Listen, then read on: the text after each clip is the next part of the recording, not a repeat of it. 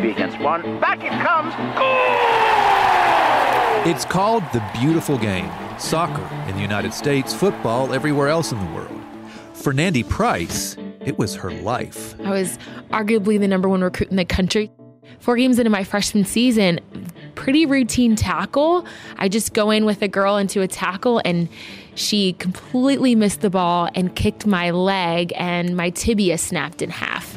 It breaks my heart to see you suffering, 'cause I am for you. I'm not against you.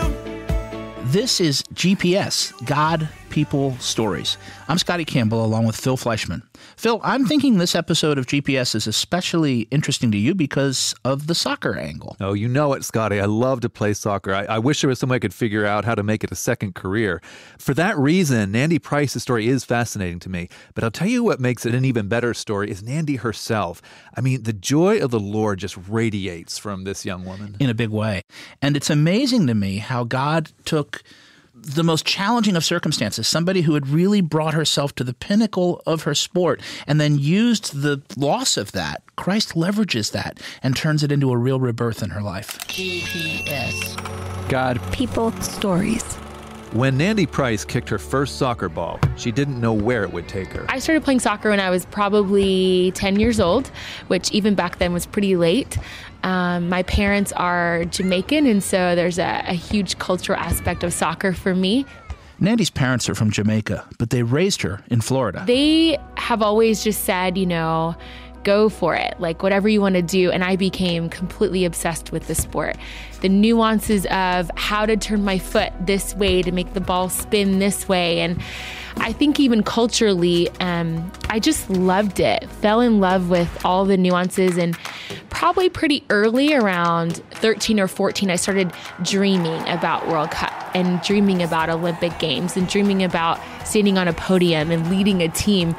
Pretty young. I mean, that's pretty young to be having those kind of thoughts. It's not a twist of fate. We choose our own destiny. A trophy or a bruise. Champions never lose. I was that girl that would kick the ball off the garage door for hours and hours and hours. And I was like, my parents would be like, okay, enough already. And I would come inside and bring my ball inside, kick off the back of the couch. I was completely enamored with it.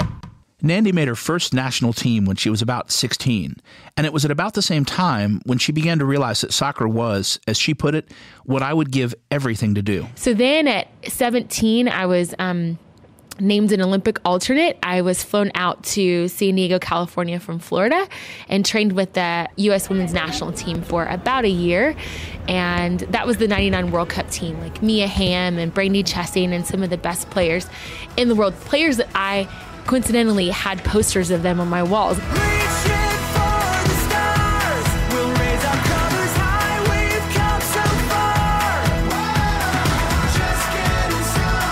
And I was like, I'm passing with Brandy Chastain. This is so cool. And trained with them for the 2000 Olympics and went on campus at UCLA for college and got a phone call from U.S. Soccer. And they wanted me to be an Olympic alternate. And I felt like all of my dreams were like all coming true. Blasting right to the top, making that needle drop. So in her freshman year at UCLA, Nandi's a rising national soccer star. But things are about to change very quickly. At that time, it was a huge deal to even be named with that group of players that were so pioneering and idols of mine. And having not grown up in a Christian home, I poured everything I could into my sport. And about 3 weeks later, we started at the first games of our season, and I was arguably the number 1 recruit in the country. So it was a huge deal to be on campus and to play at a school that was kind of coming up in soccer. And 4 games into my freshman season, pretty routine tackle. I just go in with a girl into a tackle and she completely missed the ball and kicked my leg and my tibia snapped in half. It breaks my heart to see you suffering, 'cause I am for you. Devastating doesn't even, explain it. I found myself laying on the floor. I had never had an ankle sprain. I was not that girl that had knee problems. I had never had an injury at all. Trained 6, sometimes 7 days a week, missed graduations to trained on Christmas Day. I was that girl. And so to have my first injury, it was just devastating. So let's make sure the timeline is clear here. Nandi suffered that devastating injury just days before the start of the 2000 Summer Olympics in Sydney, Australia. So instead of flying to Sydney as an alternate on the U.S. Olympic team, Nandi is lying in a hospital bed. And trying to figure out what in the world just happened. Like all of what I have built and all of what I've poured myself into and all of my dreams of holding a World Cup trophy had now been completely, just everything was flipped upside down. And I didn't know how to rebuild that. I had no idea. While Nandi began trying to make sense of her life and what just happened, doctors were working on fixing her broken leg. To do that, they eventually had to perform 2 different surgeries. Because my first one had a lot of complications they didn't find until later. So an injury that I could have been back on the field in about 3 months took me a little over a year to get back on the field. And so found myself probably 8 or 9 games into my sophomore season, like still trying to find my way. I mean, I had to learn how to walk again. And so I continued to play, and luckily I played 2 full seasons, my junior and senior seasons at UCLA, and was able to captain those teams and ended up going to a Final Four, which is a huge deal for us. I'm stepping out without a hesitation, 'cause my soul is like a stadium and I'm sold out. Even though Nandi was back on the field playing soccer, back to a very familiar place, everything was different. After she broke her leg, still in her freshman year at UCLA, Nandi gave her life to Jesus. And suddenly, her priorities got all switched around. Woke up from a dream with a song in my head. I still hear the beat, can't remember what it said. I think I found myself after that first injury kind of questioning where soccer really fit for me. Still, even after I graduated college, I played for probably 2 years with the national team, and even after that, got phone calls from 2 different national team coaches asking me to train and come back, that they had watched film or seen video and said, we need a center back, which is the position that I played. We need someone, like, will you please come back and train? And just found myself having to really weigh wanting to be in full-time ministry and doing my sport. But there were opportunities, but there was nothing like being part of such a momentous team with the best players really that the sport's really ever seen. That Nandi was even considering full-time ministry, or anything for that matter, over soccer was a pretty clear indication of the work Jesus was doing in her life. Growing up, my parents, great people, wonderful, but we didn't go to church, really didn't have spiritual conversations or anything like that.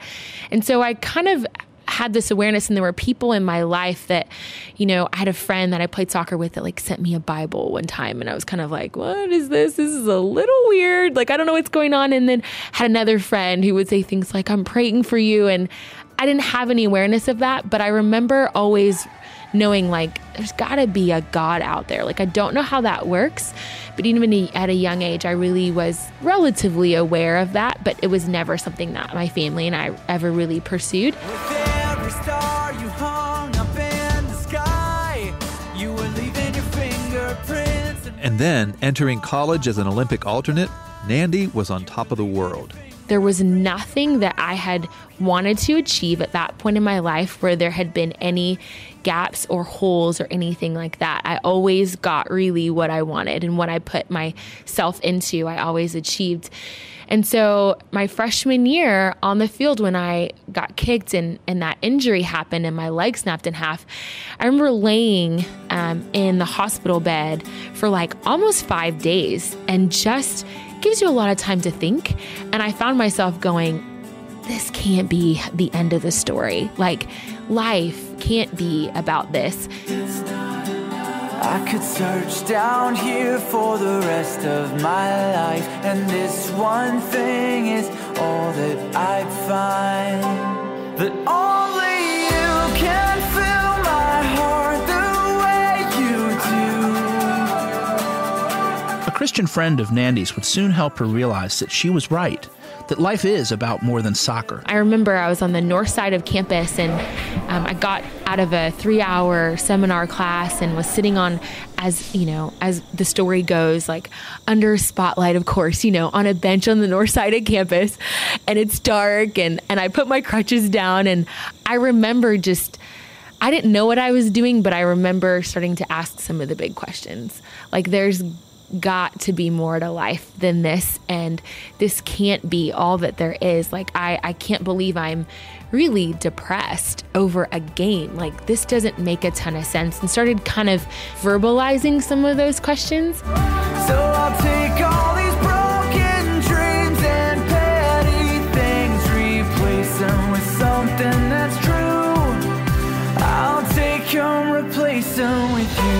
And then it might have been a week or so later, that same friend said, hey, you should come to this Christian Bible study that we have. Little does she know that I'm having these conversations with God. And my first day on campus, I'm buying a Bible for I don't even know what reason.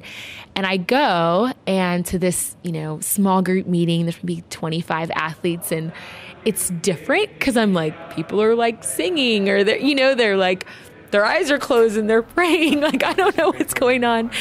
And I met the campus ministry leader. His wife said that she would just answer my questions. So 6 weeks or so of her just answering my questions and being really sweet and normal and helping me. Poly Pavilion, basketball stadium at UCLA, she said, I think you're ready to give your heart to Christ. And I remember just saying yes, like, I know I'm ready. And in that moment, feeling a marked change.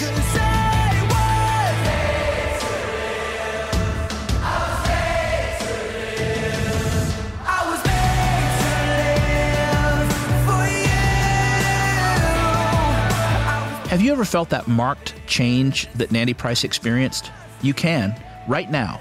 Learn more by going to billygrahamradio.org and clicking on Grow Your Faith at the top of the page. billygrahamradio.org. As for Nandi, her story continues. She's in seminary working on a master's in theology, but she still keeps her hands, or her feet, I should say, in soccer, giving lessons and that kind of thing.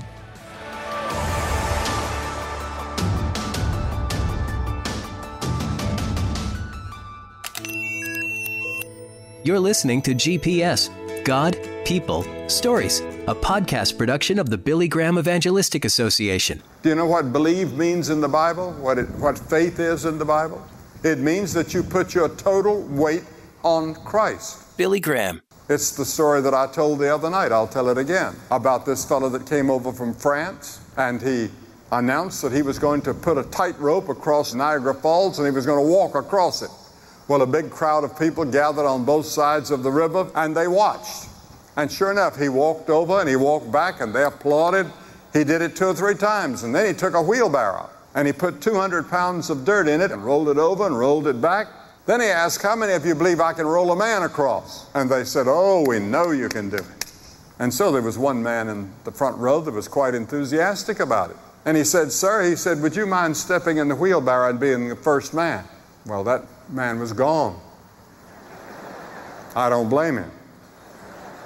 But you see, that's what faith is. You put your total weight in the wheelbarrow. You put your total weight on Christ.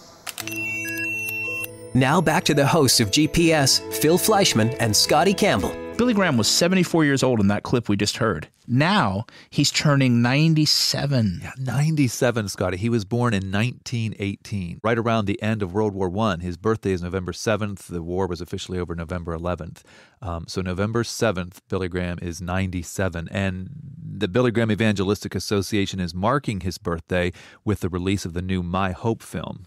Yeah, that film is titled Value of a Soul. It features the stories of 3 people who saw God work in a big way in their lives. It also includes a powerful message from Franklin Graham. And you can get a free DVD of Value of a Soul, or you can watch it online. Just go to myhopewithbillygraham.org. That's myhopewithbillygraham.org. And you know what? If you'd like to leave a birthday greeting for Mr. Graham, you can do that at the Billy Graham Radio Facebook page. Just leave it in the comments section of where we posted this episode of GPS. Again, look for Billy Graham Radio on Facebook. Yeah, and let us know your thoughts on GPS, and if you have a story to share, we love hearing from you. By the way, Hawk Nelson provided the music you heard on this episode of GPS. We featured several songs from their newest album, Diamonds. We'll post a new episode of GPS on Wednesday. Thanks for listening to this episode. I'm Scotty Campbell. And I'm Phil Fleischman. GPS, God, People, Stories. It's an outreach of the Billy Graham Evangelistic Association. Always good news.